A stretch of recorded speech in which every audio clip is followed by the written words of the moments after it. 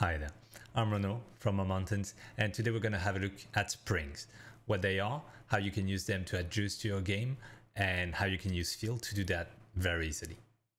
Springs are a big topic. I won't be covering everything today just to keep things short. I'll be showing you the basics, show you the demos, show you 2 quick ways that you can use to add springs to your game. Then I'll be making more videos on more advanced concepts. So what are springs and why use them? Well, you're probably familiar with the concept of interpolation or tweening or lerping a value over time. So let's take this little dude here. Let's say I want to interpolate its X position from this value to a value over here. If I want to interpolate that position, I'm going to say, well, interpolate over 1 second and maybe over that specific animation curve. And this is the result.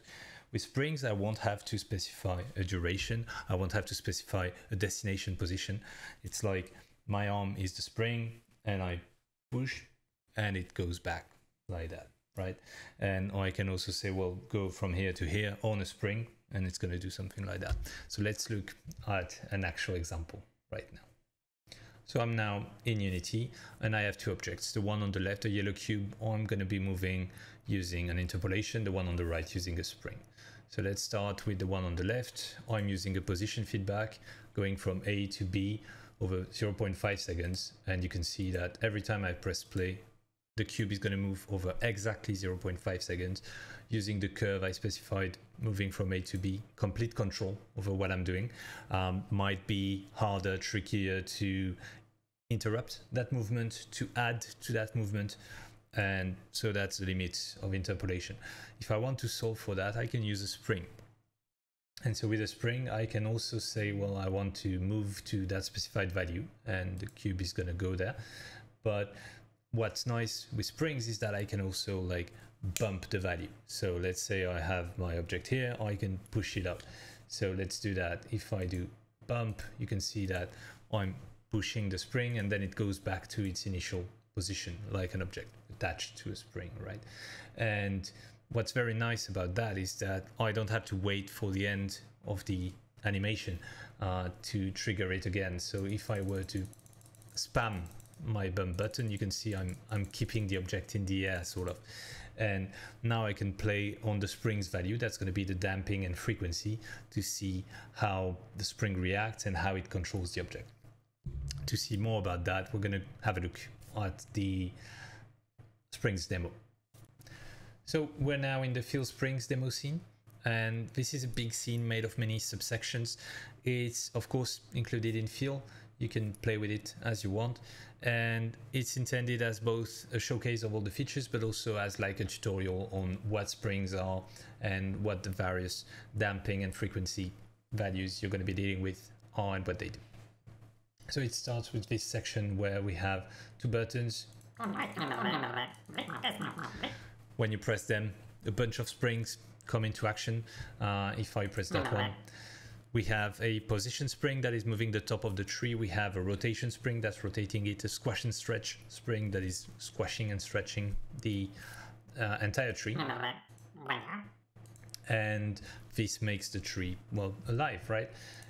If we move on to the next scene, we have a movement demo, and you can see that when I press the arrows on my keyboard, the character is moving. I also have a button to randomly pick a direction. All of that is tied to these 2 values on the spring, the damping and the frequency. And so when I'm going to move these sliders, it's going to impact the damping and the frequency of the spring. The damping is sort of the strength of the spring. If you had a physical spring, it would be how hard that thing is and how when I let the spring go, how hard it goes back.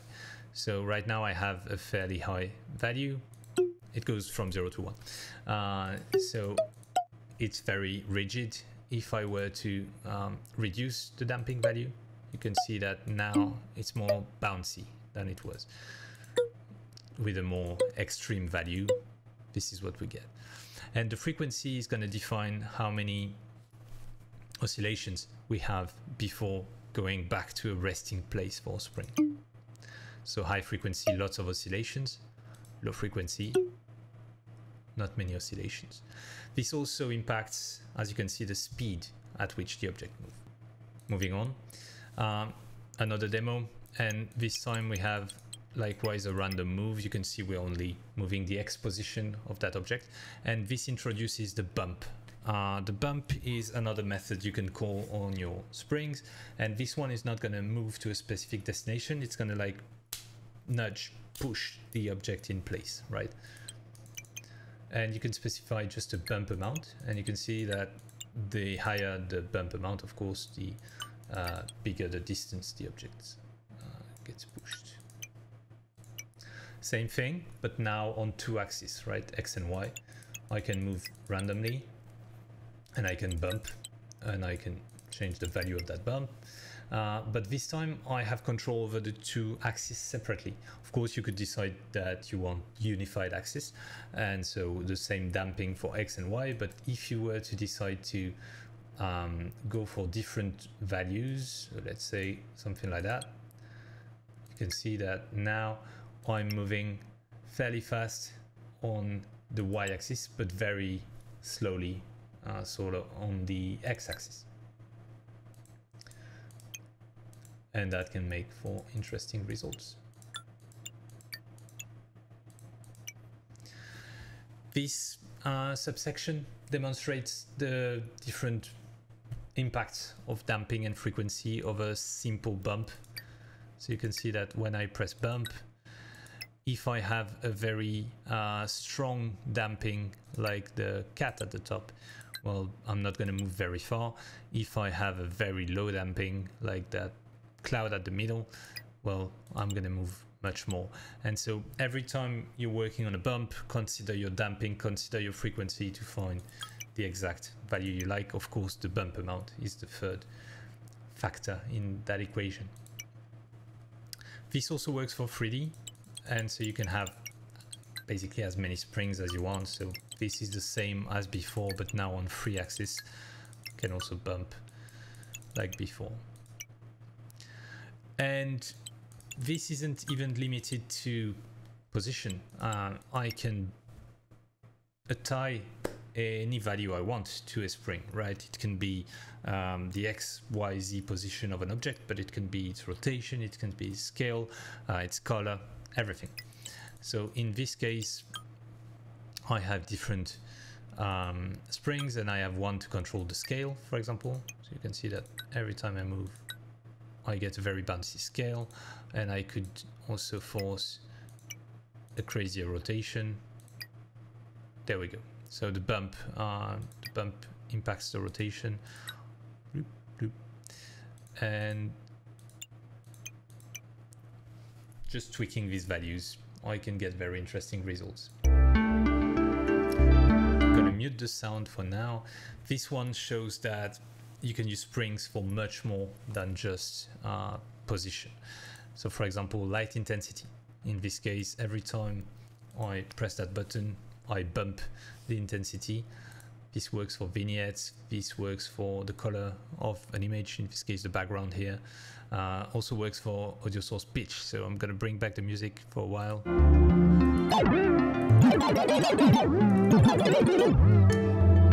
This is very fun. You can do that with animator speed, text size, image fill, color grading, material property. In this case, I'm boosting the emission of a material. And fill comes with 70 springs. I think a bit more now. A bit more than 70 springs, controlling pretty much everything. If you're used to feedbacks, you'll find springs for pretty much every aspects of things you can control with feedbacks. And the best thing is you can create a new spring in less than a minute for any of your custom classes, for example. And this last one just has a tiny sausage moving randomly. So springs are pretty cool. So again, there's going to be more videos covering the more advanced stuff, but very quickly, just 2 ways to set up springs in fill. Here I am in a very simple scene, basically empty. I have a cube. What I'm going to do first is go here and type spring squash and stretch. That's the property I want to move on that spring. And then I'm going to add, let's say, a button. I'm going to put that over here. And when I click that button, so on click here, I'm going to drag my cube and I'm going to say I want to bump random that cube. I'm going to press play. And when I press the button, you can see that I'm randomly squash and stretching my cube. And that's it. From there, I could just go here and tweak the different values. So for example, we've seen the damping, we've seen the frequency. You can see that I get now a very, very different result. Maybe I need a bit more damping than that. That's it. Now let's have a look at a second way to add springs. This is fill, right? So we have access to the very, very cool MMF player. I'm going to create an empty object, name it my MMF player, and I'm going to add a MMF player to it. All right. And here you can see that if I go to transform, where I have many ways to control the transforms of an object, I have a position spring, rotation spring, scale spring, squash and stretch spring. I'm going to pick that one. Simply drag my cube into its target, press play, 3 clicks. I didn't count, maybe a bit more.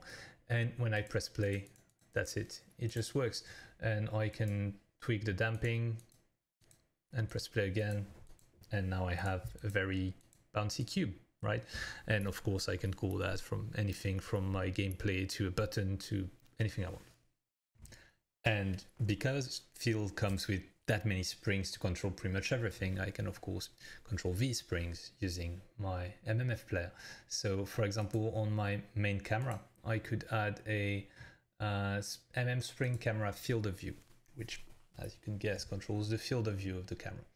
So now on my MMF player, if I go here, I have all these springs. In this case, I know it's a float. Field of view is float value. And I can just drag my target spring into that, press play. I think I'm going to go with a bigger bump amount, 1000 maybe. And you can see that when I press play, well, it looks like the thing is scaling, but it's actually just the camera. You can see that the camera isn't moving, the cube is not moving, it's only the field of view, and in just a few clicks I've added control over that. And of course I could also override the damping and the frequency, and it just works. So that's it. That's your introduction to springs in fill. I hope you will like this video. If you do, I will definitely make more, and I'll see you in the next one. Bye bye.